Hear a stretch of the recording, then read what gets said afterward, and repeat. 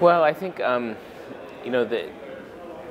the management and the even operations of the internet are being driven much more rapidly by software innovation these days. I think that's an interesting development. It's not that we didn't have software running the internet before, but there's a lot more focus on evolving the internet much more quickly using those technologies.